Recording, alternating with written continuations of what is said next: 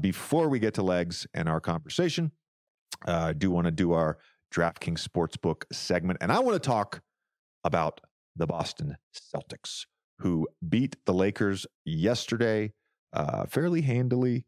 Another great performance from a number of their players. Kristaps Porzingis was awesome. Derrick White had a great game. The Boston Celtics right now are 15-1 with their starting five. And to me, when they are whole, as of right now, December 26th, to me, they are the best team in basketball. And DraftKings Sportsbook actually reflects that. Boston right now to win the Eastern Conference at plus 155. Bucks next closest at plus 180. Philly at plus 500. Then there's a big drop off. To win the NBA championship right now, Boston, the favorites right now at plus 350. The Bucks at plus 380. Nuggets at plus 425. Then there's a drop off. The Boston Celtics are the odds-on favorite at minus 180 to end up with the most regular season wins. Look, I think when they made the trade for Porzingis, I think it changed their team. It changed the dynamic of their team.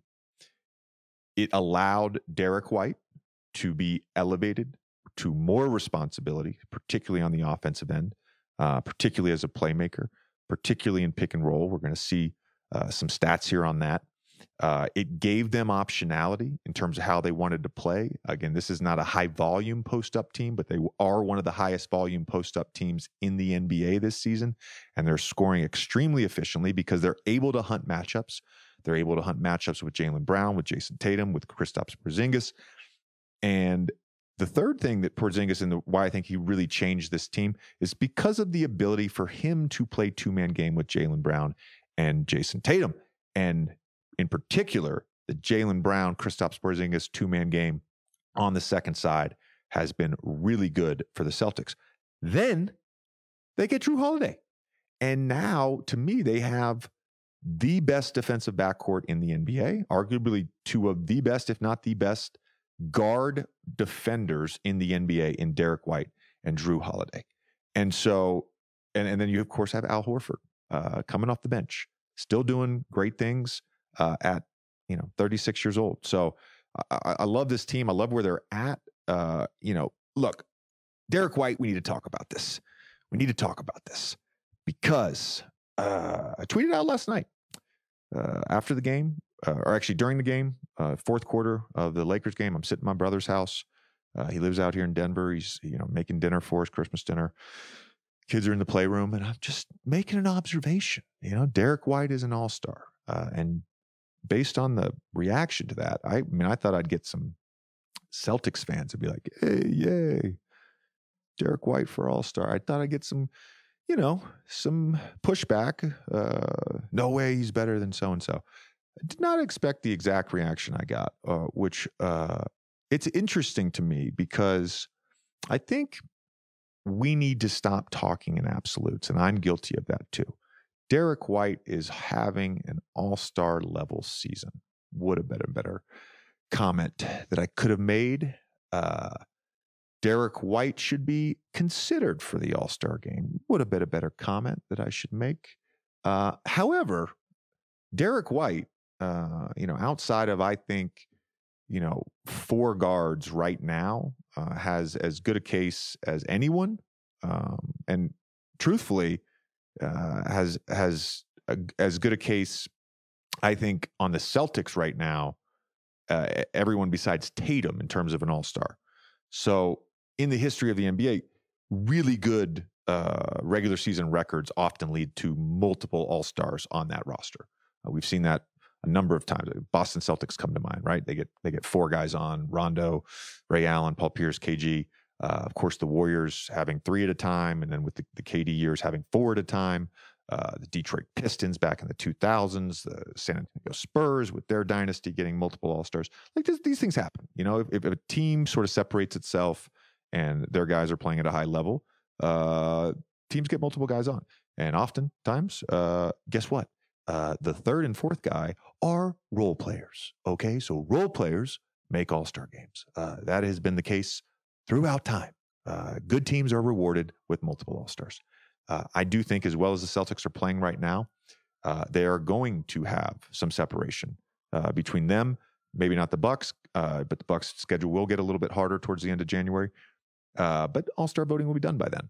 So likely that Boston ends up with multiple All-Stars.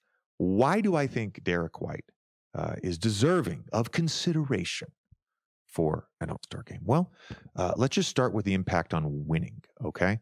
Derrick White, when he's on the floor, Boston has outscored opponents by 265 points so far this season. That is third in the NBA. So far, he's only trailing Tyrese Maxey and Nikola Jokic. They are 22-4 with him in the lineup. When we start getting into basic advanced stats, these aren't even really advanced stats. These are just like tracking stats. Like, hey, a guy runs a pick and roll. Did he score? That sort of thing, right? He is second in the NBA, the entire NBA, in points per direct pick. Okay? Tyrese Halliburton, number 1. Second in the NBA. There we go. Second in the NBA in points per direct touch. If he gets the ball, he's second in the NBA in generating a point. That's pretty good. Top 10 in the NBA on the other end in points per direct touch allowed, meaning if he's guarding someone who touches the ball, he's one of the 10 best guys and not allowing that guy to get a point. He's top 10 in the NBA in field goal percentage allowed as the closest defender.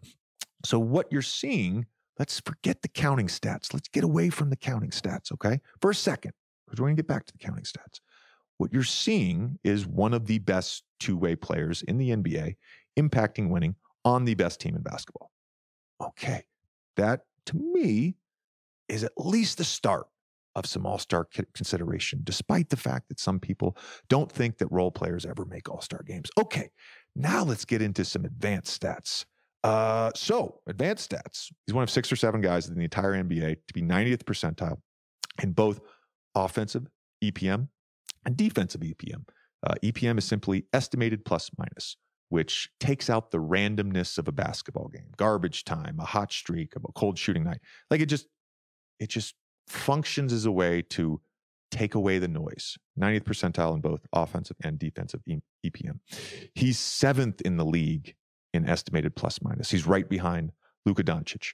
13th in the NBA in win shares, 9th in win shares per 48 minutes. He's 10th in box plus minus. If you took the 8 catch-alls on all these sort of advanced individual metrics, he's 21st overall, 9th best player in the East so far, 5th best guard in the East. He's got a case. He's got a strong case. I, of course, support star players, the guys that are recognized stars, having productive seasons. Of course, they should get all-star consideration. Of course, guys like Trae Young, who's been a monster for the last month, he should probably be in the all-star game. Yeah, okay. Donovan Mitchell, great counting stats. He should probably get all-star consideration. Yeah. You know, the guys to me in the East at the guard position, Maxey, Brunson, Halliburton, Dame. I think those guys are going to be in the all-star game. If I get a media vote this year, I get to vote on the starters, just the 5 starters in each conference. As of right now, not sure who I would vote for out of those 4, but I would vote for 2 of those 4 guys as the starters, okay? There's 12 spots. We all know that. There should be 15 every year until the NBA changes the rule. We're going to put up episode 1 of Islands in the League, presented by DraftKings Sportsbook, and why I think there should be 15 roster spots, maybe at least 14. Give us more roster spots for the All-Star game. It's never been harder as a percentage of players to make an All-Star game. So there's 12 spots, 2 backcourt, 3 front court in both the first 10, and then there's 2 wild card. I think you can make a strong case for 15 guys right now in the Eastern Conference on December 26th of getting one of those 12 spots. And a bunch of those spots to me are not really up in the air, right? Joel Embiid is going to be in the All-Star game. Giannis, Jason Tatum, they're going to be in the All-Star game, right? Banchero has a case. Scotty Barnes. I'm not trying to leave anybody out here, okay? There are a bunch of guys. Derrick White has as strong of a case as anyone, okay? I should not have been so absolute. Derrick White deserves consideration for the All-Star game. Secondly, I do want to say one thing. When I make a take, when I give an opinion, I don't think I'm smarter than anyone.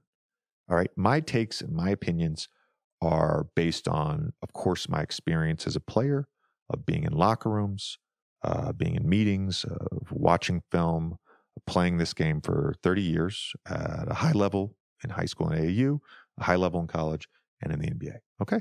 It's all based on my experience. All right?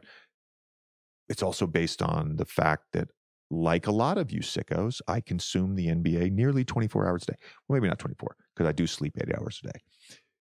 When I'm not sleeping, I'm consuming the NBA, or I'm coaching my kids, or I'm thinking about basketball. Like, it all comes from that. Do I think I'm not smarter than anyone? I'm not smarter than anyone. I don't think I'm smarter than, but part of who I am as a person is just, if I say something, I mean it. If I say something, I mean it. If I give an opinion or if I give a take, I mean it. And it's logical and well-reasoned. And some of the reaction to the Derrick White should be an all-star, like, guys, what are we doing? What are we doing? Why are we like, oh, he's a role player. Can't be an all-star. He's a role player. Derrick White is like, I joke about this now. It's actually hilarious that ESPN left him off the top 100 at this point, coming into the season. Derrick White in that Atlanta series last year was arguably the best player, like in that series. Again, I'm not counting stats. Again, counting stats, cool. He was the best player, arguably, in that series. In the playoffs.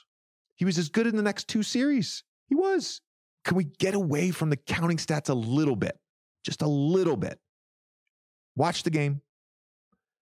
These advanced stats that pop up, like, it's not like the formula for advanced stat just like scours the NBA and scours Twitter and says, who's the random player I'm going to put in the top 10 along with Jokic and Shea and Giannis and all these? Like, no, like the real stats. And historically speaking, since we've started using these things, they've reflected how good a player is and how much impact he has on winning. They're not like made out of thin air on a whim to troll us. Like, I remember I got into a conversation 4 or 5 years ago about like advanced stats. And one of the stats at the time, I won't say which one, but it's, it's now defunct. I'm not going to lie. It's now defunct. But one of the advanced stats at the time for the player metrics said that Nikola Jokic was the best player, was the most impactful player. This was 4 or 5 years ago. This is pre him winning an MVP. And I got in this argument with somebody. I was like, that's interesting, man. I think Jokic is pretty good. I don't know if he's that good, but he's pretty good.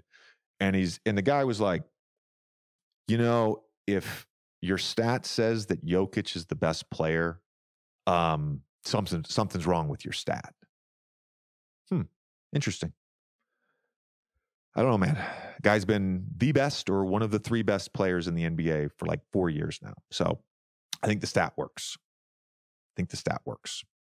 All right. This has been another segment presented by DraftKings Sportsbook. DraftKings Sportsbook is giving new customers an exclusive offer just for NBA fans. Download the DraftKings Sportsbook app now and use code JJ. New customers can get $150 instantly in bonus bets for betting $5 plus score NBA League Pass on us. Only on DraftKings Sportsbook with code JJ. The crown is yours. Gambling problem? Call 1-800-GAMBLER or visit www.1800gambler.net. In New York, call 877-8-HOPE-NY or text HOPE-NY 467-369. In Connecticut, help is available for problem gambling.